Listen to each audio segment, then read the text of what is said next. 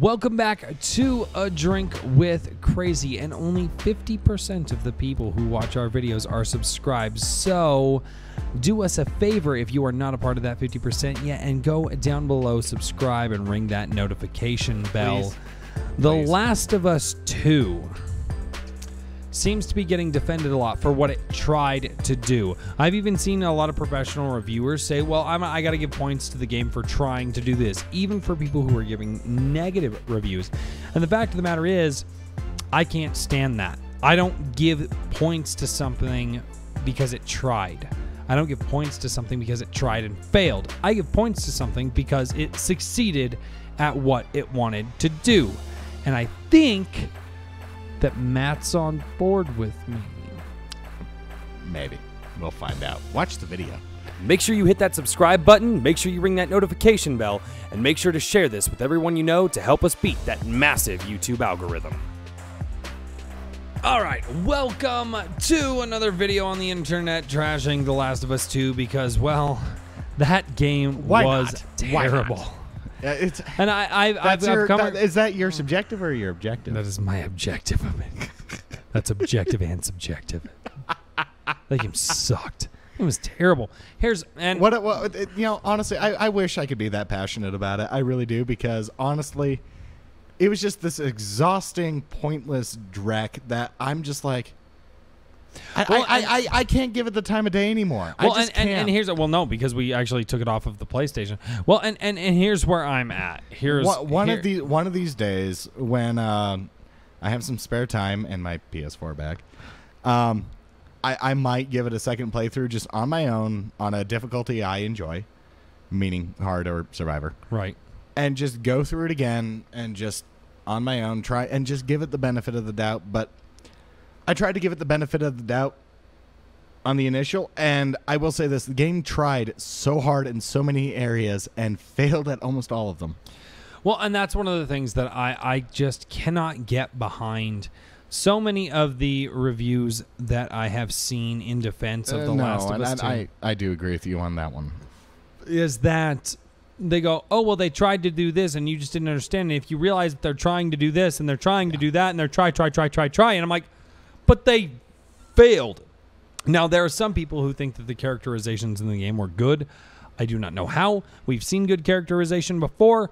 I know what good characterization we saw looks it in the like. first game. And the fact of the matter is it failed. But, okay, here's one of the things. Ready? Ready. Well, the game tried to be a Western revenge story. The whole Western thing. Yeah, it's got a certain Western flair to it, the old gunslinger, right? Yeah. But that's what they were trying to go for. It's a Western revenge story. Well, the fact of the matter is, if it's going to be a Western revenge story, we usually see a Western revenge story from the viewpoint of one person. So if we were going to see a Western revenge story from someone, we should have seen it from Ellie. But what they tried to do is humanize the opposite side. Well, by the way, guys, there will be spoilers in this video. Massive. So I'm going to give you a quick countdown. 5, 4, 3, 2, 1. Spoilers Joel gets ahead. beat with a golf club to death. I was going to give him slightly more time, but anyway.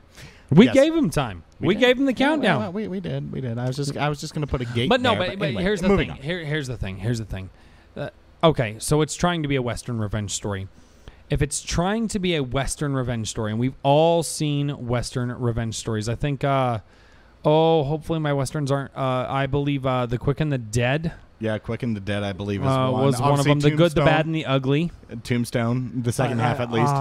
Am I remembering The Quick and the Bad, the Good, the Bad, and the Ugly properly? No, because that is actually one I have not seen. Fun fact. But no, I've actually seen a fair amount of Westerns. I actually grew up with a lot of Westerns. I've seen the revenge stories in Westerns, and I am telling you right now, in no Western revenge story that I have ever seen, Western meaning the cowboy. But in no Western story, it's a Western. In a Western revenge story, I've never seen some and point it out. Comment down below if I'm wrong here, because I would love to watch it. Right. But I've never seen a story where they try to make the antagonist. You try to sympathize with the antagonist and then give the antagonist more than the protagonist. Oh, Red Dead Redemption 2. With Dutch? Absolutely. They actually gave the antagonist more. Well, yeah, because he's in your camp. He's just there. You know he's the antagonist. You know it from the first game, but they get Dutch. Red Dead Redemption 2. Oh, so they make him super sympathetic and all that You stuff. understand where he's coming from, and you watch his slow decline. You understand where he comes from. You understand why he is the way he is from game one. Okay, so he gets to ride off in the sunset with a girl at the end? No. Really? Because that's what happened in The Last of Us 2. Yeah. Again, and here's the thing is so many people want to rail on tropes, right? So many people want to rail on tropes. He ended And- free falling. You were right. And I'm free. And that's our our copyright. Well done, good sir. Yes. But one of the things that I really want to point out is that in a Western revenge tale, generally the revenge tale can end in one of two ways. The gunslinger riding off into the sunset with the girl. It's the trope. Or the gunslinger, the last standout in the shallow the last grave. standout. They can do the last Stand standout in off. the shallow grave. Well, I guess there's one third thing is they go off into a quiet, secluded life. That too. So I guess Yeah, there's yeah. kind of three Yeah. different endings there. And the fact of the matter is in our Last of Us 2, our gunslinger lost everything. But is our gunslinger Ellie or Abby? Well, and that's the point here. Yeah. Is that's part of why it fails, is because the character that we are supposed to sympathize with in The Last of Us 2 is Abby. And the fact of the matter is that we do not know why Ellie is Ellie. Now, if we want to talk about one of the other things, people say, well, here's the reason. The Last of Us 2 was good because Joel was a bad guy. That's Oh, I more hit nuance. that- That's more nuanced, and that's something hit that reason for. Here's the thing, right? Is that somewhere between 2013 and now, we seem to lose this idea of nuance.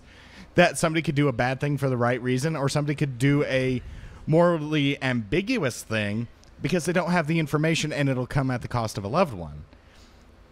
But just to straight up and say, well, he doomed humanity and therefore he's bad.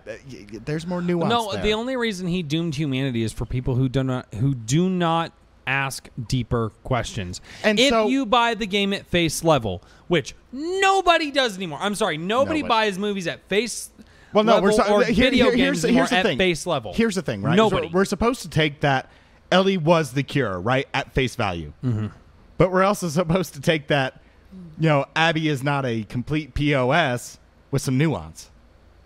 Mm-hmm. You can't have it both ways, guys. And this is really what I come down to, is that they tried so hard with so many things, but all of them seem to fall short outside of graphics. Graphics and sound, and the mechanics were Acceptable. Well, I don't know. I'd give the mechanics. You improved on a 7-year-old game slightly. Good for you. And here's the thing: is the graphics Sorry. don't even grab me the way that they should, because here's the thing, especially with Naughty Dog What games, they're representing- it's expected. Well, yeah. That's the problem, is that with Naughty Dog games, you just expect good graphics. I did not feel like the story in a story-driven game was properly held up. So that's one of the things, so Joel becomes the bad guy only if you do not ask deeper questions from the first game. So they tried to make Was him it a an villain. actual cure? They Was tried it to make an- him a villain, and they didn't contextualize it properly. They tried to make Abby sympathetic. Mm-hmm. And I'm sorry, her entire it's half the game. Her entire campaign in the second half, she's just kind of a piece of shit for the entire thing. No, Everything she does is selfish. everything. Well, and everything she does is selfish. And I'm sorry, and I can't stand Neil Druckmann for this, but it took a trans character to look at Abby and say, "You're a good person." Are you really, dude? Really, you're going to inject that much politics into this game when people wanted to avoid the politics? I'm not going to lie. The politics of that, they're really... I'm actually going to be even more controversial than you are right now, because I'm just going to throw this out there. Lev is borderline tokenism, if not just straight up tokenism. Oh, no, and I absolutely believe Lev was... Like, making Lev trans is just tokenism. Like, there is no plot relevance beyond the fact that evil, religious, even though I think we can all agree that they're pseudo-Christian, cultists don't like the fact that he rejected his former identity, right? So ergo, but beyond that, what is his character? I mean, hell, we went through most of the game calling him Aang or the Avatar because We didn't know. there's no Well, and characterization that's there. the So they thing. tried to make this And really that's the thing there. innocent, naive, but kind and moral-centered person, the Avatar. And I'm the- serious because the joke was when Abby tries to go and kill Dina and they Airbenders did the don't kill. yeah. I was like, Lev was like, Abby, don't. Airbenders don't kill. My joke was Airbenders don't kill. Like that was the joke. So there was poor characterization. My question here is this, because I've seen people try to defend the moment where Joel and Joel's brother Tommy. Yeah. okay. Wow. Sorry. Brain glitch for a second. Yeah, but Joel yeah, and yeah. Tommy, and they're like, "Oh yeah, no, we live here, we live there. This And is it's where like, we you go." want my zip And- code? And so they and tried. everybody's like, they tried to put and Tommy. here's a defense. Here's a Okay, defense yeah, I sorry. actually heard for this, and narratively, this is just wrong. A defense that I heard for this. Well, no, because in the first game they're trying not to be those same people, and they're trying not to go. Hold on, because I need to finish my thought. Mm-hmm. And they're not trying to be those people, and so it would make sense as to why they would want to help others. And I'm like, I'm sorry, if I remember correctly. When Joel and Ellie got to Jackson in the first game, they were met at gunpoint. Yeah, they were. Because that is how the community in which they live protects themselves. Thusly meaning that by Tommy saying, "We live here, come back with us." You want my he social. is directly, yeah, you want my social. He is directly violating what the Jackson community had set up. And so at that point, it's a narrative break. Hi, I'm and here's Tommy. the problem. This is and Joel. here is the problem. We have not seen anything. They're still going on patrols, which shows that they want to protect. They're still going on patrols. There's obviously There- bad people. There are zombies. Yes. There are whatever. So Yep. they are still doing things to actively protect their community. So that is a break in the narrative. And Okay? character. And this is, and I'm sorry, I cannot stand these defenses. Well, but don't you know that violence is bad and violence just doesn't lead anywhere? No, that's actually wrong. Because if you look at the real world, when we look at things like war or we look at things Violence? like bar Actually- fights actually do solve a certain level of conflict. And so It's does just war. It's violence. just you don't always like violence the is there. cost of it. Exactly. Now, what you have to weigh is the violence versus the cost, right? And that's one thing is people say, well, violence is never the answer. And I actually disagree. I think that in some instances, violence is absolutely the answer. The question in The Last of Us 2 is the violence necessary? And that's my next point. There was so much violence in this. I mean, brutal, unrelenting, Oh, they took the time uncaring. They took the time to name the Just- NPCs. So. Just violence, right? Was it necessary? Because necessary violence is a thing in this world. You may not like it. You may be too tender-spirited to accept it. But the fact of the matter is violence is a necessary thing in the world until we as the human race evolved past the point where we are. Which certainly doesn't come with mushroom zombies. No, it does not come with mushroom zombies. But the fact of the matter is you have to ask yourself, was the violence necessary? If you look at The Last of Us 1, okay, the violence that was done was to protect one's self. As in, if I do not commit this violence, I will die. Yes. And so that violence was necessary. So many times in the game, we saw violence just for violence's sake. For I could not be in this situation, but my character is going to be in this situation simply because the game says it is so. And thusly, that is a narrative break from the first game. These characters, Joel, at this point in time in his life, he was into the wheeling and dealing and this is something we saw when we first saw Joel 20 years later in The Last of Us 1. Yeah, he might have had a dark past, but he was over it at that point. He didn't want to just go out and do the violence for violence's sake thing.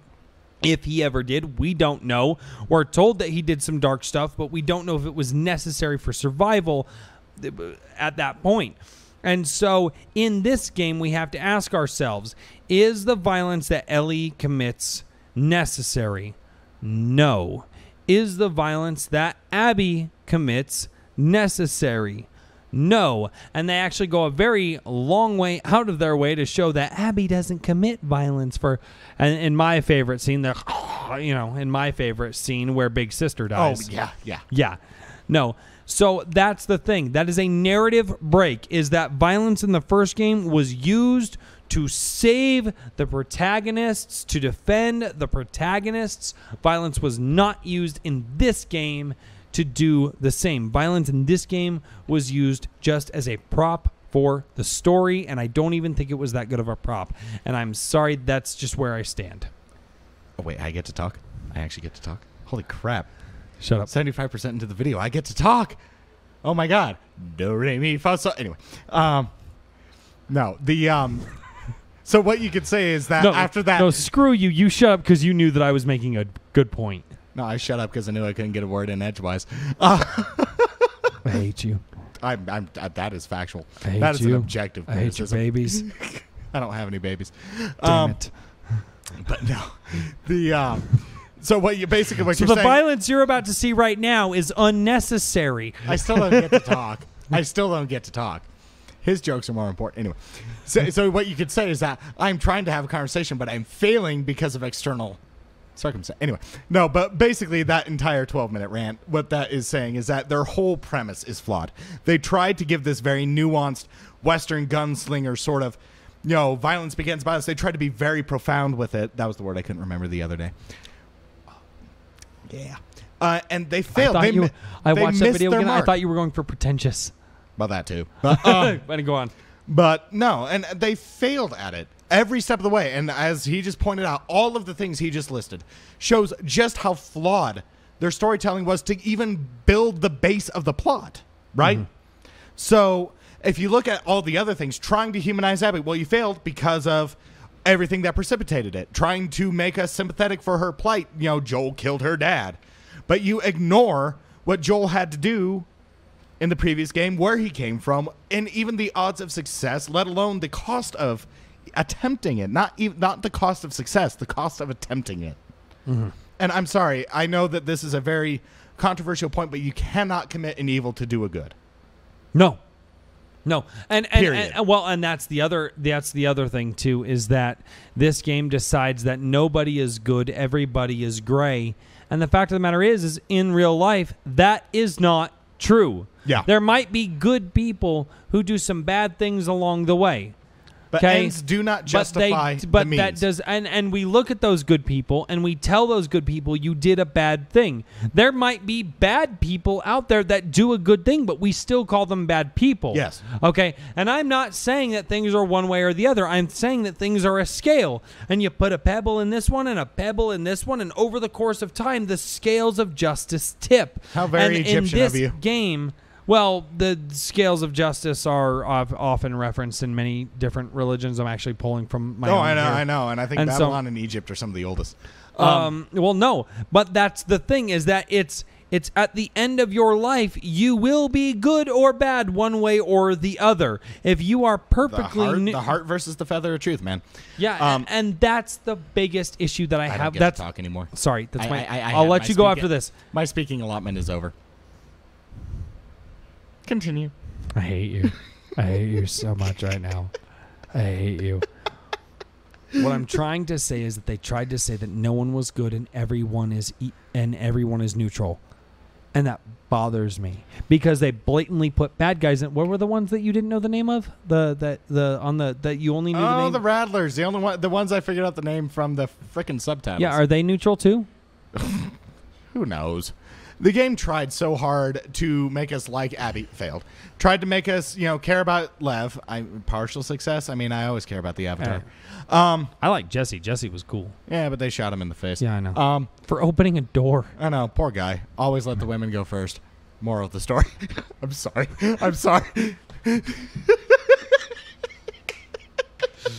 I'm sorry. Men always open the door and let the lady go first in case there's a bullet with your name on it. It's a joke. See, the problem was he wasn't chivalrous enough. That's why he got the bullet. They're trying to make us care about Jesse, and then just offed him. They're trying to make us care about Yara, and then offed her. So much of this, and I'm sick of seeing it defended based on what it tried, because it failed at so much. It just failed in its pacing, its characterization, to the point where you didn't care. We called Lev the Avatar for half of it because it's a short dude wearing, with a shaved head wearing robes. Slap an arrow on his head, he is Aang. Well, I mean, he shot a bow and arrow. That was where part of that came from. But no, and that's my biggest problem. If you want to defend this game, very Tibetan, go for it. If you want to defend this game, go for it. But do not say that it's good because of what it tried, because of what it tried, it failed. It failed, and you need to look at that. It failed in almost every regard, except for visuals, sound, and the mechanics were okay. So, in summation, stop defending the game for what it attempted. I don't give E for efforts. I don't give A for efforts. Just stop. It either did it well or it didn't. That's pretty binary. And yes, that is an objective thing. Yeah. So, yeah, learn objective opinion. We has a video. It'll be somewhere over It'll be here. Down here. And we'll we'll do it over okay. over there, above his face. It'll be over here somewhere. So yeah, watch that video. It'll be there. So anyway, I'm going to officially call this one Royce Rants About The Last of Us 2 for for 20 minutes, and Matt chimes in every now and again. That's the name of this video. Thank you guys. Please like, share, and subscribe, and let me know if you want to hear more of his opinions. I'll just be over here chiming in every now and again because that's just the way this works. I hate you. No, but in all seriousness. Comment down below how much you hate Matt right now. I hate Matt right now. I'm going to comment down below how much I hate Matt right now.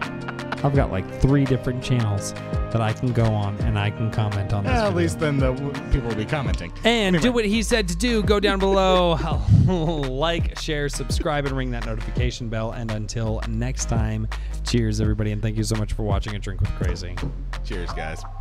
Thank you for watching A Drink with Crazy. If you liked the conversation, make sure to click here to see more.